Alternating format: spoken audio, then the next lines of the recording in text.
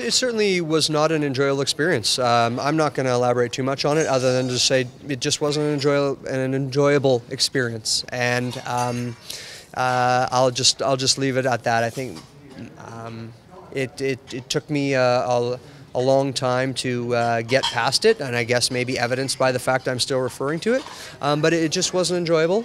And moving beyond it, but like I say, out of it came something really good, and that's I think a lot of people would be interested in knowing why. I mean, you won quite handily. Right. What was so unenjoyable about it? Was it the nature of the campaign? I think it was just the nature. I think it was just the nature of the campaign, the negativity surrounding the campaign.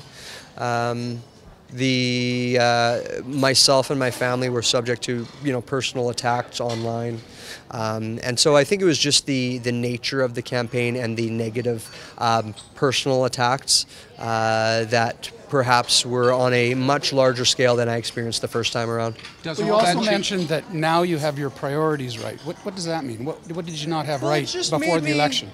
It just made me, and that was beyond election, but it just made me recognize that as cool as this job is and as fun as it is, that my family is my top priority, and I could say that I focused a lot on this job during the first term, maybe at the detriment to spending time with my family.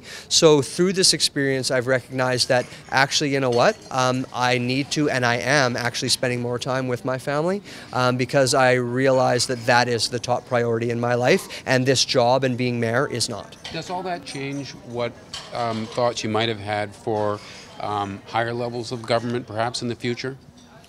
I don't know that I had thoughts of higher level government in the future.